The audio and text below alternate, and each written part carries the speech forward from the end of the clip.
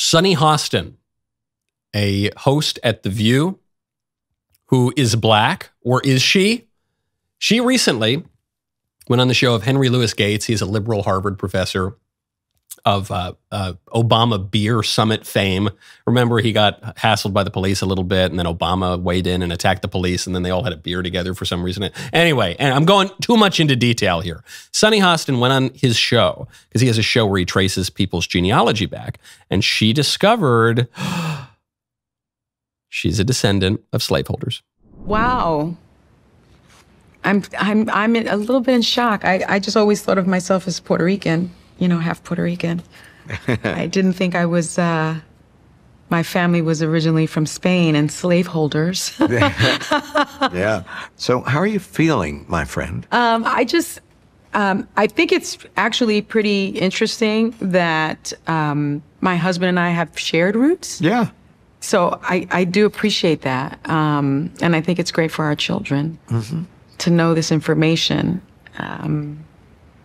I guess it's a fact of life that this is how some people made their living, on the backs of others. Yeah, it's a fact of life, huh? It's really shocking. It's kind of depressing. Ooh, it's kind of uh-oh. Then she goes on The View, and her View co-hosts say, hold on, Sunny, you've for so long been a promoter of reparations for slavery. Now that it turns out you're a descendant of slaveholders, does that change your view? When I spoke to my mom about it, she was deeply disappointed. She actually cried about it. And then she said, maybe that's why I have been so connected to Black culture, because it's an atonement in my spirit. And I received that. I also found out that, and there were slaves on both sides of our family, mothers and fathers, but we are 7% indigenous Puerto Rican, Taino. So I'm proud of that. I still believe in reparations, by the way, so y'all can stop texting me and emailing me and saying that I'm a white girl and that I don't deserve reparations. I still believe that. Someone did that to you? Yeah. I don't know who sent her a thing telling her she was a white girl. Okay, it's too much, people. But clean off your television screen. Yeah, that's a lot. So I still believe in reparations. I still believe this country has a lot to do in terms of racial justice. I still believe in reparations, and I still believe that I deserve them, even though I am descended from slaveholders. Why does Sunny Hostin get to pick which ancestors count? Why does she get to do that, but we don't get to do that? She says, first of all, it's so pathetic. She says, look, I'm still descended from slaves, so I still get my black card. And I'm also descended from Taino Indians. I'm really happy about that. I'm so happy. I'd be so depressed if I were white, because it's evil to be white, because it's the worst thing you can possibly be.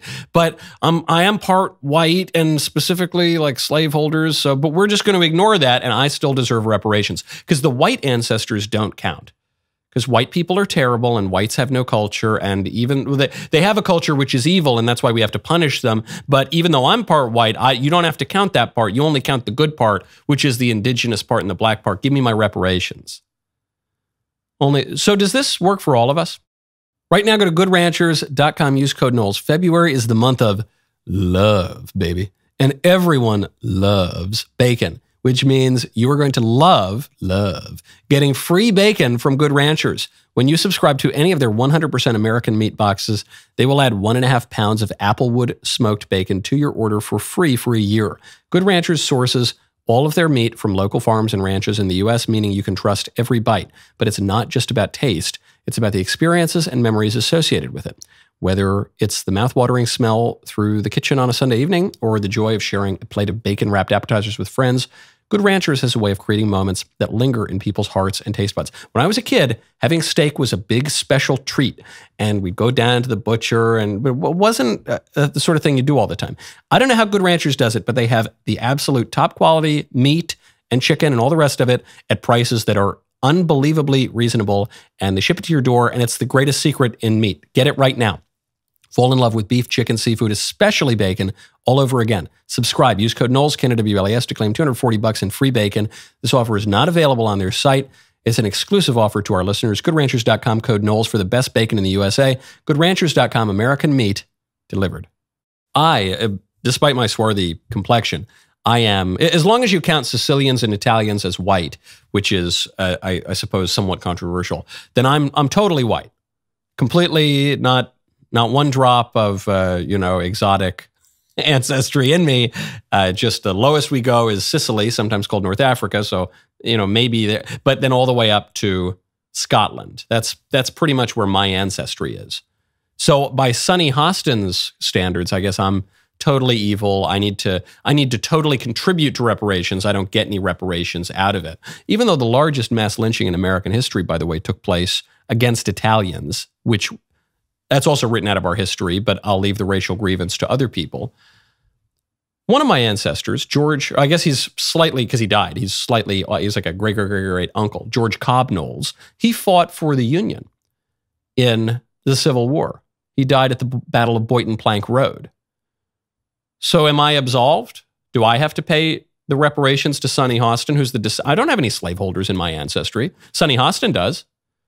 So shouldn't she be chipping into the reparations? Why do I have to chip in? I have relatives who died in the Civil War for the cause of abolition. She didn't.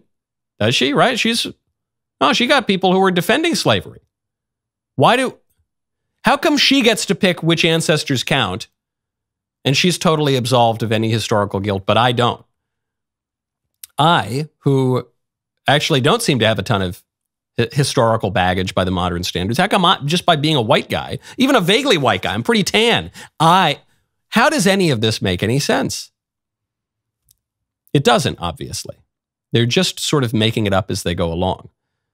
Sonny Hostin went into that Henry Louis Gates episode with the conclusion, which is, I am victim, I deserve your money, I deserve your pity, white people evil, don't call me white person. How dare you? She'll go on The View later. She said, don't you dare stop calling me white. It's like calling someone evil. It's like calling someone a Nazi. It's the worst thing you could be called. She went in with that conclusion. And then Henry Louis Gates says, hey, so the facts are you're a descendant of the people that you consider the most evil people in the world. She says, nah, doesn't matter. I'm 7% Taino. I'm good. I'm fine. The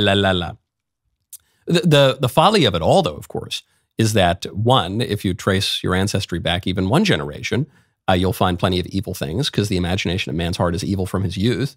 You don't even have to trace your ancestry back. You can just look at yourself and you've committed all sorts of evil things. And if you believe, as Christians do, in human solidarity, if you think that we all came from a single set of ancestors who we call Adam and Eve, then you believe that we all share in the fallenness of human nature, undertaken by an abuse of the free will of our first parents.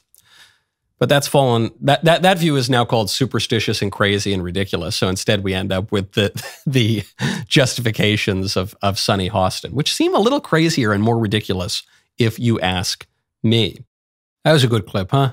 Come on, just between us girls, well, then you got to ring the bell and subscribe to the Michael Knowles YouTube channel, and then you'll get every other clip ever.